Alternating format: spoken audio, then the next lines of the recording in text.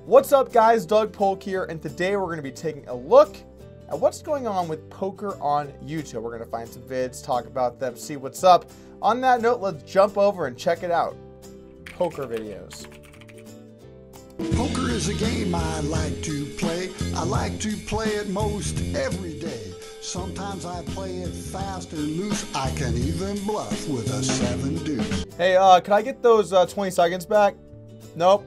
Okay.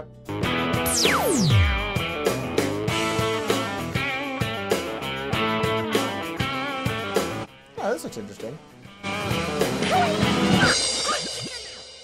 There I was, trying to determine the best way to teach poker strategy.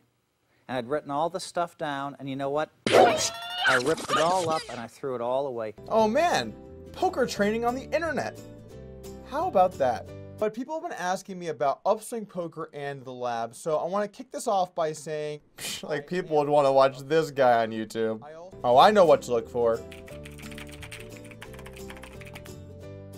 Whoa, Paul Fua started a YouTube channel?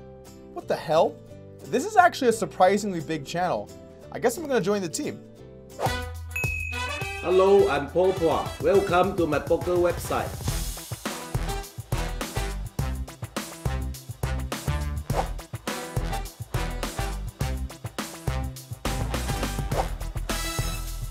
There's another common tell.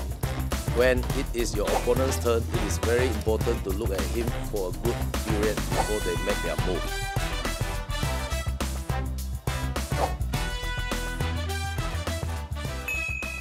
Man, this really makes me second guess this whole YouTube thing. Like, when I got into this game, it seemed so easy, but now I look around and there are just YouTube sharks everywhere. I mean, how do you compete with that? I just don't know. I don't know how I'm going to compete with that. This seems a bit weird. I mean, Paul Fua starting a YouTube channel? This guy regularly grinds high stakes. I've played against him in different high rollers. In fact, I played against him in the Aussie Millions cash game, and we had one really interesting hand. It opened with me. Wait, hold on. Is this? He has a video on this? Ace Queen offsuit is overrated by a lot of amateur players, and they will raise or re-raise out of position. Be careful of an ace and a queen offsuit though. It can lose you a lot of money. Knowing post-flop when to cut your losses is important. Also, it's important to know when to bluff and when to stop bluffing. You might want to see the turn, and you might want to bet also to see the river if you don't get the cuts on the turn. But if your opponent calls you again, you need to think, what is the likelihood he will call me again on the river if I bluff? So I think Ace-Queen is a pretty overrated hand, especially out of position. Good analysis there, Paul, and I can see how people might get in over their head with Ace-Queen. Okay, let's get real here for a moment. Why would someone with millions of dollars start making poker videos on the internet? Oh, fuck. It does seem a bit weird to me that Paul Fua is doing this. He has a link to a site that isn't up yet, so it looks like maybe he's trying to make a play to get into poker training, which I would then kind of wonder a little bit why as well, because is he really someone that's qualified to start a training site? But it does seem like he's trying to establish a brand, a Paul Fua brand. Now, I can't really imagine that this is an attempt to try and make a lot of money. I don't think the poker training industry has a ton of money compared to a lot of other things you could get involved in. But maybe Paul is doing this because he just wants to become more well-known and establish his brand. You know, there's definitely value long-term in establishing your brand and being able to have fans or people that you brought into the game, which can only be a good thing for poker. And in fact, if tons of people start YouTube channels, I would love it, because besides getting great material for jokes, it would also be great for the game of poker. The more people that try and create content and put it out there, the better that it is.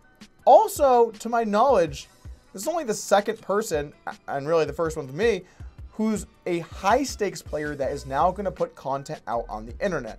Sure, maybe he's not aiming to do it in such a funny way or, you know, a really in-depth strategic way. Maybe he's driving at something else. Time will tell. We're not going to know until his site has launched. But at the same time, it does give more authority to Paul Fua compared to some other YouTube channels. If you actually play in all of the high rollers, and, you know, I don't know what his results are like, but he's definitely cashed or at least won one that I can remember. It's a really good sign for your overall brand, for your overall, you know, your viewpoint.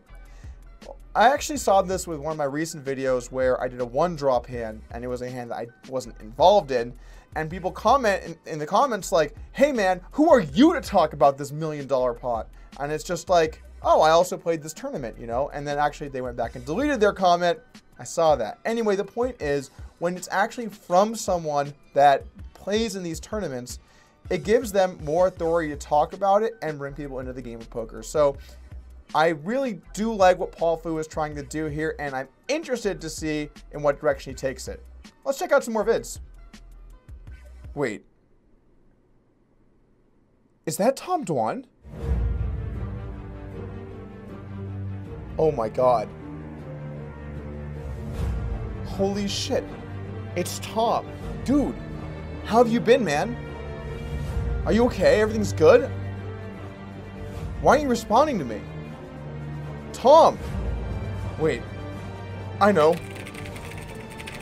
Is not kidnapped.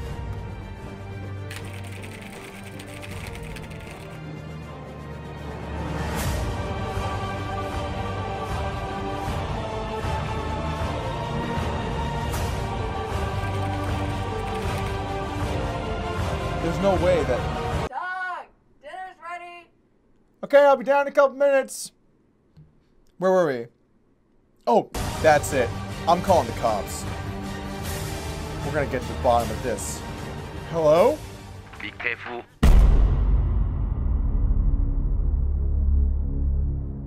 How did you get this number? Try to maintain your composure. No, this is insane. I'm going to the police. Other mistakes, don't do things which you normally would not do. Yeah, or what? You'll exile me to Macau like you did with Tom and those other poker pros? They deserve to be where they are, you know. Look, I don't want any trouble. I just need to know that Tom is safe. Suited cards are very valuable in Texas Holder because it's easier to hit a flush What are you draw talking about? Where's Tom? under the gun. Oh my god. Okay, don't do anything crazy. What do you want from me? You only have one option.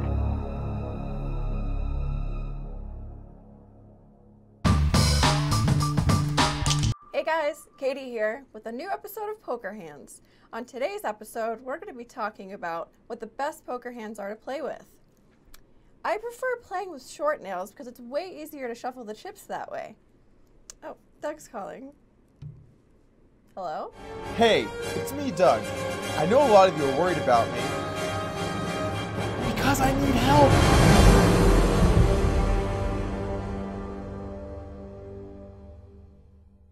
Thanks for watching, and make sure to go check out Paul Fua's YouTube channel using the hashtag SaveDoug. Thanks, bros.